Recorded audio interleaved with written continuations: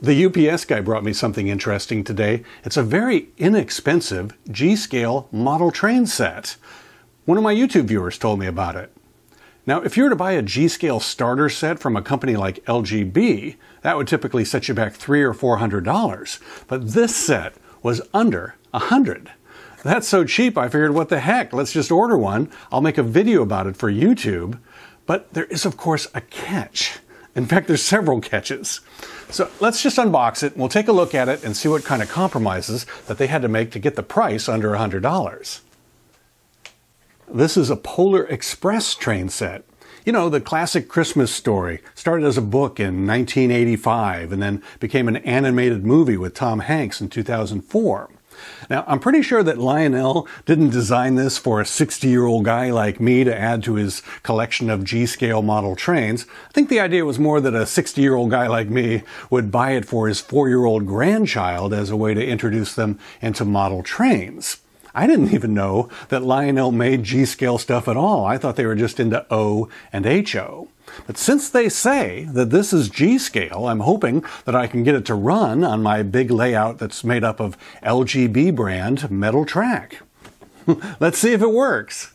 So what comes in the box is the locomotive and a tender, and then 2 of these passenger cars, a remote control to operate it, and a whole bunch of this plastic track. Now, this is one of the big compromises that they've made. It's plastic. It doesn't conduct electricity. This kind of locomotive doesn't get electricity through the rails like a normal G-scale train would get. This has a bunch of batteries inside of it, 6 C-cell batteries to run it, and then 2 more AA batteries in the remote control to operate that. So it's not getting power through the track like a regular G-scale locomotive would. Now, speaking of regular G-scale locomotives, okay, this may look good here by itself, but when you put it up against a real LGB brand G-scale locomotive, you can see that we're talking about a big difference in size, and I don't know if it comes across on camera, but a huge difference in quality. Now, as you would expect, this being a $100 set, and this being about a $900 locomotive on its own, but this is like toy quality. And this is the genuine article right here. But the question that's killing me, and especially more so now that I see the size difference between these 2 locomotives, they say that this is a G-scale set. I'm really wondering, is this going to run on my LGB track? Let's find out. Here's the locomotive. Let me line it up with the track. Oh no! Oh, it looks good on this side when I line this side up, but it is totally hanging off the side over here. This is not standard G-scale width. This is wider than regular G-scale. It doesn't fit on that track, so I'm not going to be able to lay I've got hundreds of feet of LGB track. I'm not going to be able to run this on that. It's just a different size. That is a big problem because I was really hoping to be able to run this under battery power on all my existing track. So now I'm going to have to put this plastic track together and run it as a whole separate thing, independent from the rest of my G-scale stuff. That's too bad, and that's a disappointment. Okay, I've got it all set up. We're going to make it work.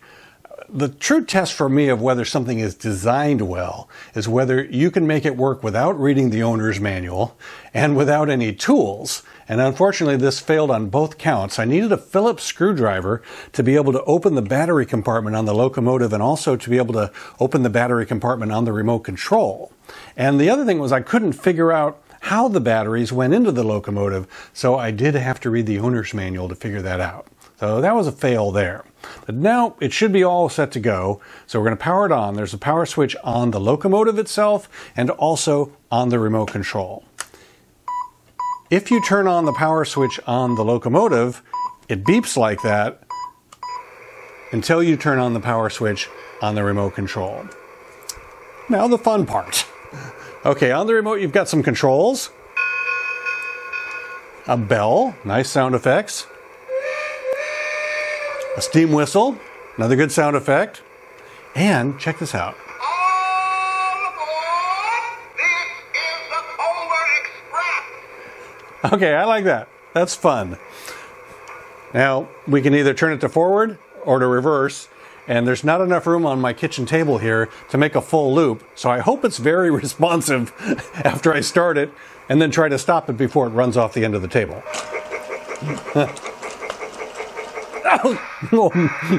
For a minute there, I thought it was going to go right off the end. When I turned it to off, it didn't immediately stop, but it stopped in time.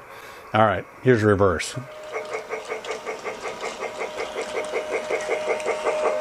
Nice steam train sounds there. All right, so I like that. So I guess the next step is we'll set it up on the floor. I'll use all the track that came with the set. It's enough track to go around a Christmas tree at Christmas time. I'm pretty sure that's what the whole point is. All aboard! This is the Polar Express! Even though I'm disappointed that I can't run this supposed G-scale train on my existing G-scale tracks, I have to admit that once I put the Lionel tracks down on my living room floor and started running the train, I had fun. For less than $100, it's certainly a tremendous value. The working headlight on the front of the locomotive is a nice touch. The best part is the sound. The all aboard announcement is fun, and the bell and whistle sound effects are even better. Also the chugging sound of the train in motion. Now, you certainly get much better sound effects on a real G-scale setup, but at this price, what you get really is impressive.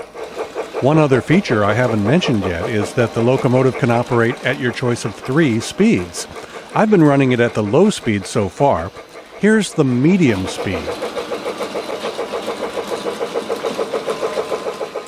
And now here is the highest speed setting for the locomotive. Of course, you use the remote control to set the speed. Once you've picked the speed you want, you can set the remote control down and the train will just keep operating at that speed. I have no idea how long it would go on one set of batteries. I would definitely look into buying some rechargeables if I was you. One negative thing that jumps out at me is the way the train lurches to a start when you first start it moving. That's a very unrealistic startup. Too bad they couldn't figure out a way to get it to gradually start moving from the stopped position. That's a problem you wouldn't have if you had spent 3 or 4 times the cost of this set to get a real G-scale starter set. Now, because running this train around and around this oval over and over again gets a little boring after a while, be aware that you can buy more of this plastic track and even switches, and it's all pretty affordable since it's all made from plastic. It seems pretty durable, too. You know that it's just a matter of time before any kid you give this set to will stage a train crash on purpose. So for my big finale, let's do a train crash.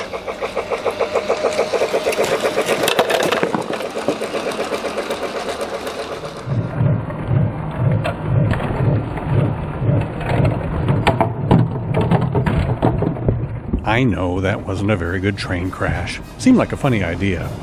Maybe it would be funnier with music.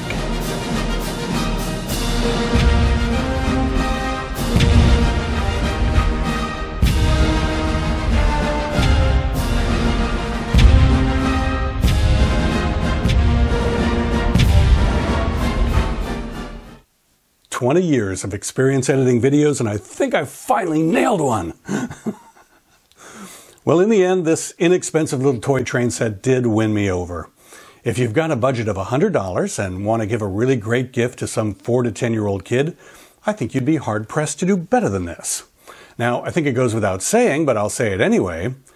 Don't buy this for an adult, and don't buy this for anyone that already owns some real G-scale track.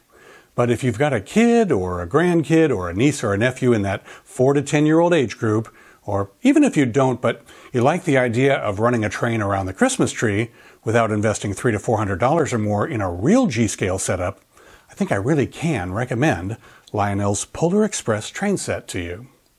I just refuse to say that it's G-scale because it really isn't. Now, if you want to buy one of these Polar Express train sets, just click on the link that should be on screen right now, or if you don't see a link on the screen, look below in the description or the comments. Also, if you know someone that you think might be interested in one of these bargain price train sets, click on the share button and share this video with them. The share button is the one that looks like an arrow with a goofy hook to it. Of course, I've got many more videos planned for the coming months, so subscribe to my channel if you want to make sure that you don't miss any. I'll continue to make videos about model trains, but I've also got some really interesting vacations coming up on cruise ships, so there'll be some new cruise videos coming this fall. For now, I'll leave you with 4 suggested videos to take a look at. 3 about model trains and 1 about an amazing vacation we took on a cruise ship earlier this year. I'm Jim Zim. Leave a comment in the video if you'd like. I read them all. It's always interesting to hear what people have to say about these videos.